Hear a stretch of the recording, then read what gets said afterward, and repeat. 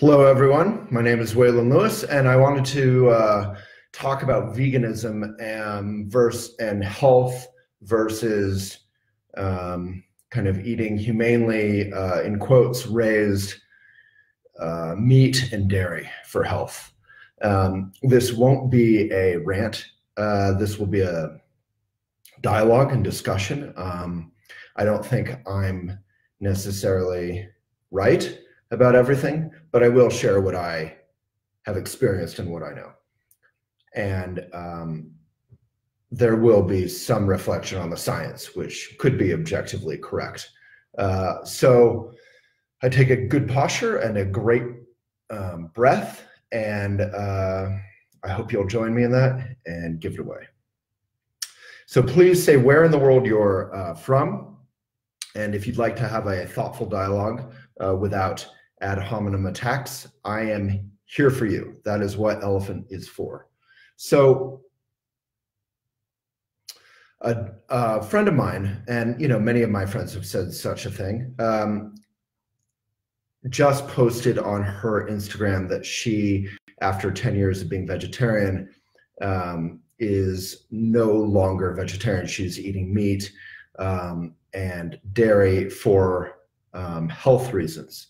And she's doing so only sourcing humanely raised meat and dairy.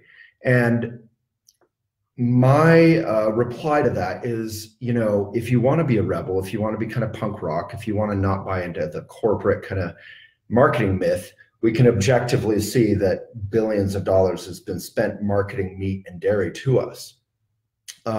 So the notion that, you can only get calcium or you can only be healthy if you eat meat or dairy is just wrong. And a lot of what people, well-intentioned people who become vegan or vegetarian do when we leave, a meat and dairy diet is we just take out all the meat and dairy and we wind up eating a lot of carbs, a lot of nothing.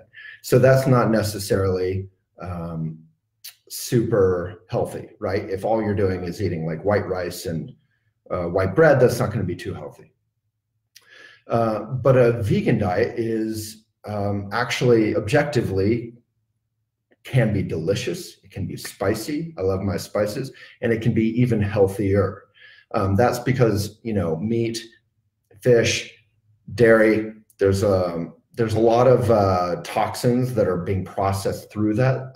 A lot of meat and dairy isn't healthy in terms of how it's raised. And even without getting into the so-called humane side of it, small farms maybe are a little bit better, but I guess getting into it briefly, no animals really are humanely slaughtered. They all have to be taken to slaughterhouses and processed. So it's a terrifying process. If you've ever seen how the cows are shoved forward and contained by metal barriers, I was just watching a video of these cows being trucked to, or shipped rather, to Israel and literally jumping off the boats, just trying to escape. Cows have best friends, cows have relationships, cows have love for their children. Same with chickens, same with all sentient beings with a central nervous system. Basically, they have the capacity to suffer and to care. So, the best argument I can see, personally speaking, for meat or dairy is that you like it. If you say you like it, that's a fantastic and frank response. If I always say, if it tasted like poop, we wouldn't be defending it. We would just be like, I'm not going to eat that. That's crazy. But being a part of this kind of suffering, I don't know if any one of you have seen the Fairfield Farms expose. Fairfield is meant to be like the Disneyland of dairy, and it's partnered with Coca-Cola. The suffering and abuse that happens not only for animals, young animals, older animals, but also for the people who have to work in that kind of world. It's epic suffering. So really on some level, personally speaking, the decision I have made is 3 times a day, if not more, I can make a decision for hate. I know that sounds extreme, but You don't kill things you love. You don't torture things you love. And dairy really is torture. You know, it's attached to your nipple your whole life. It gets raw. It gets pussy. It gets disease. They're artificially inseminated, which is a fancy way of, you could say, saying rape, their whole life in dairy. And if you're eating eggs, you know, the male chicks are tied up in trash bags or compacted. They're all killed. They're just viewed as a product, right? Not as sentient beings. And they're useless, the male chicks. So I did a blog on elephant. You can read and learn more there about being vegetarian isn't vegetarian. I think that's the title. Or if you're vegetarian, you're not vegetarian. And in writing that blog, I became vegan. I did not want to become vegan. I like my ice cream, all that stuff. But, you know, I've been vegan for 10 years, 11 years. I'm 200 pounds. I'm super active. I'm about to go climbing. I bike every day. I feel great. Maybe you got to take some vitamins, but overall it's not that hard. And I love good food, and traveling and eating food, particularly vegan food, is delightful. So I think, you know, without getting moralistic, although this entire conversation feels off-putting and moralistic always, I just wanted to raise this discussion so that we could think about the effect of our food choices. Obviously, organic is important. We don't want poisons on everything. And, you know, I always say, if you're a vegan, don't be a-hole, don't be a jerk. That doesn't help. You know, veganism should be about love. It should be about compassion, not about hate. But it is an activist thing, so I understand that there's a lot of intense emotions around this. And those emotions are valid. And I wish more people, whatever choice you make, would look. Like, go look at that Fairfield Farms documentary. I can't watch it, and it's not depicting anything out of the ordinary. In fact, what it is depicting is exactly what happens behind closed doors. There's a reason those doors are closed. So, you know, my dog is right behind me, napping on the floor. See him? At least the Instagram audience can see him. I always say, if I took my dog in the middle of a work day, and this is a little graphic, I apologize, but shoved a knife up his throat into his brain, killed him, skinned him, and put him on the BBQ out front, invited everyone to eat him, not only would people not be excited for that, I would be arrested within, I hope, a minute. And that's as it should be. But dogs are not even generally considered as intelligent as our bacon. And another word for bacon is pigs. So, you know, I know we know all of this, but looking at our consumption and the suffering it causes, or the benefit and the love it can cause, is a powerful thing. And I have probably 5 friends in Boulder, Colorado, who are vegan. It's incredibly rare still. It's a vastly growing market. There's amazing vegan cheese. There's amazing vegan coconut ice cream. Luna and Larry's is fantastic. There's organic. But, you know, you don't have to eat all this soy crap, this monoculture crap. Monocultures, I always say, I criticize vegans for promoting soy or monocultures. Monoculture is a fancy word for, you know, tearing down rainforests, say, and planting tons of one thing. That is not an ecosystem, and it kills millions of animals a year. Palm oil is an example of that. There is a very small niche, probably 0.001% of palm oil, that is organic and is done right. Not organic so much as responsible, but it's incredibly rare. So support ethical companies, support a healthy, delicious diet for yourself, and just give it a go. Just try to get a little vegan ice cream here. You know, here in town we have a vegan gelato company, Gelato Boy. You know, we can actually affect our world ethically, responsibly, and with joy. None of this has to be about aggression or a guilt trip. It can be delicious, and it can actually be easy. And when I travel, I have to say, outside of Boulder, which is, you know, has this sort of myth of being a hippie little green bubble, I actually find it almost easier to eat vegan almost everywhere in the world. So yeah, you can have incredible cupcakes, can have incredible pizza, you can have almost anything. There are certain sacrifices, but it's nothing like the sacrifice, obviously, that the animal has to make because of our decision. So I think that's about it. I'm happy to discuss any questions or comments. I'm happy to recommend certain vegan products. But my main suggestion is, even if you have zero interest in being vegan or vegetarian, just eat healthfully, organic, and responsibly, which really can't include killing and torture, any kind of large scale farming, and even small scale, they have to go to the large scale slaughterhouses generally. So if there's any comments or questions, I'm all yours. Rachel Fortier says, I thought you weren't vegan anymore. You're one of my role models, and I would have been real sad. Yeah, no, I put my friend's quote in quotes because I figured that would be a more interesting way to start this. For those of you on Instagram, my quote is of the video is, I'm no longer vegan for health reasons. I only eat humanely raised animals and dairy. I am vegan, and you know, I feel great, and I enjoy the food I eat immensely.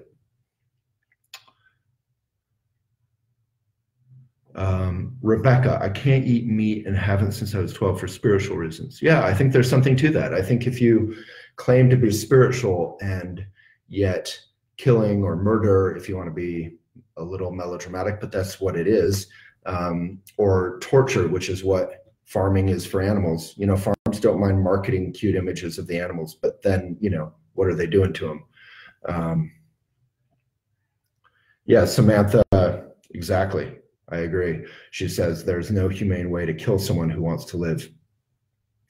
Melanie, do you have a cookbook yet? I totally buy it. No, but I can recommend cookbooks. I don't think people would want my cookbook. Jennifer Yates, yeah, you gotta watch the video before commenting. Temple Grandin has done good work in terms of animal welfare. For sure, she's doing vital work. But you know, it's sort of like putting lipstick on a pig, no pun intended. It just barely makes it less awful. It's sort of like saying, let's, well, comparisons are easy. Yeah, change the factory farming industry. I think one thing vegans and meat eaters can all agree on is never eat factory farming. And while many of us might agree with that statement, every meat eater I know will eat in random restaurants. And I never, ever, ever hear them ask the source. Never. Okay, I eat well over a pound of veggies daily, 2 servings of fruit, seeds, nuts, tempeh, tofu, beans, and no flour, sugar. It's the best. Michelle, that sounds amazing. I'm coming over. I'm not vegetarian or vegan myself, Michael. I am an environmentalist and for animal welfare. I'm not for animal rights or animal liberation.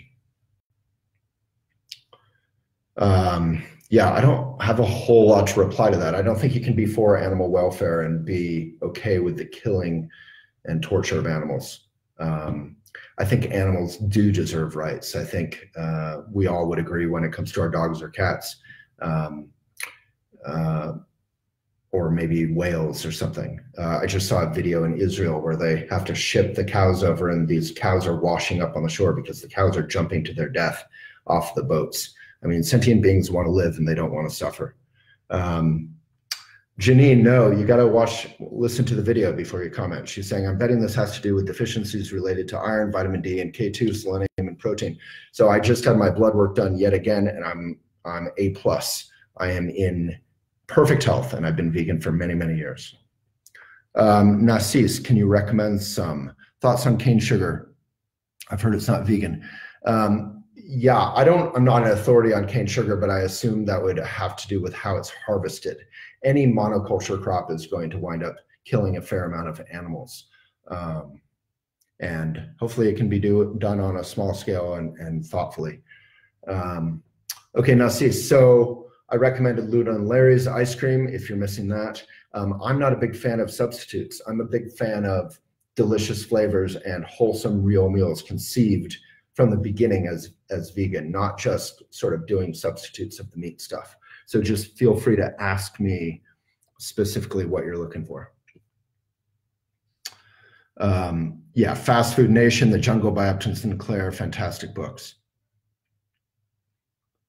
For health reasons, I can't tolerate a lot of fruits and veggies, so the struggle is real. There's plenty of vegan things that aren't fruit and veggies, but yeah, I think generally eating some fruits and veggies is considered healthy. If you have some sort of allergy or health issue, that could be very specific to you. That probably isn't a general thing around health and veggies. Jossie, yeah, a lot of people not listening to this discussion, just reacting off the comment, but that's the title. Jossie, I haven't left it for health reasons.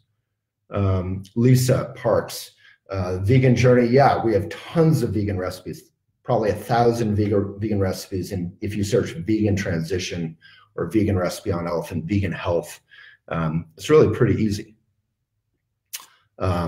And I don't mean that flippantly. Like, it was super intimidating for me to become vegan, and it's actually was really easy once I did it. It was sort of like a wall of fire. Not a moo is good. Yep, I find it pretty light, but yeah, it's good. All right, folks, big crowd today.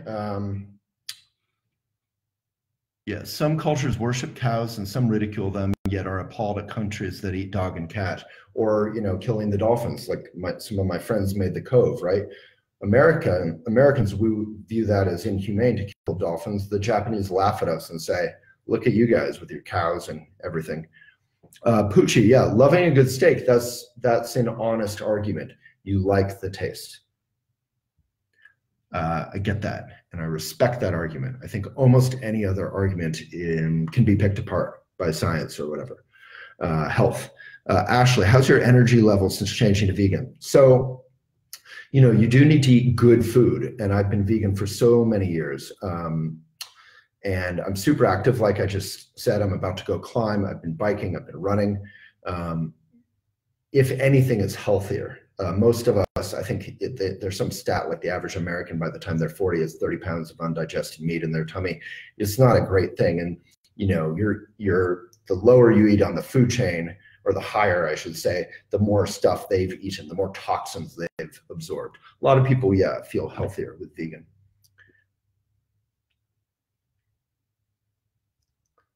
Yeah, and if you want to be a rebel, if you want to fight the man, if you want to address climate change, you can't do that without lowering or skipping your meat and dairy intake.